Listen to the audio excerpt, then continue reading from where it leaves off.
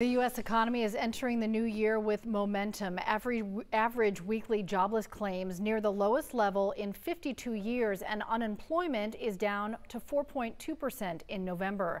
But economists say 5 risk factors could quickly change all of that. Jen Sullivan has a closer look.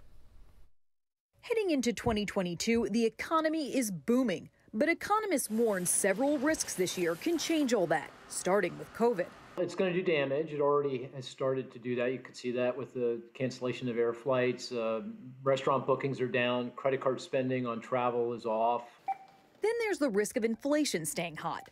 While some economists predict inflation will cool off later in the year, prices for food, gas, and housing are still high. The third risk? Supply chains staying scrambled. The Delta variant impacted supply chains in several ways, including getting workers sick. And while it's still early, economists predict the same could happen with Omicron. We see various goods still quite difficult to get. So I remain worried about those problems, even if they weren't quite as bad as we were worried about, a few weeks ago.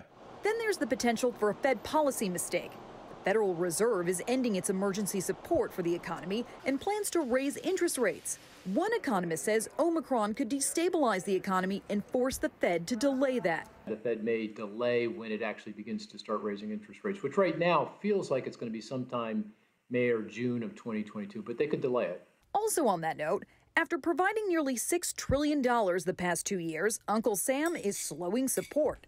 Fiscal stimulus and spending are expected to slow dramatically in 2022. And finally, the unexpected, the risk of a surprise event that could impact the economy.